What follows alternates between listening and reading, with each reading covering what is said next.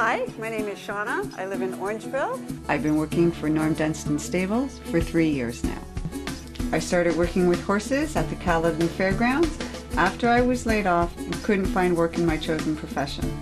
When I was working in an office environment, there was always stress. With the horses, even on days that are a little tougher, I can always find moments of peace. For anyone who has a dream of being a top driver or trainer, they start their journey as a caretaker.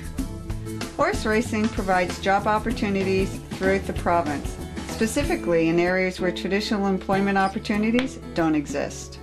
You can go from one stable to another. There's always job opportunities in horse racing, always. My day starts at 7 a.m.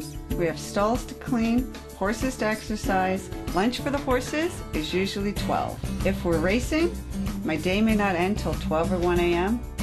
And there's no place I'd rather be.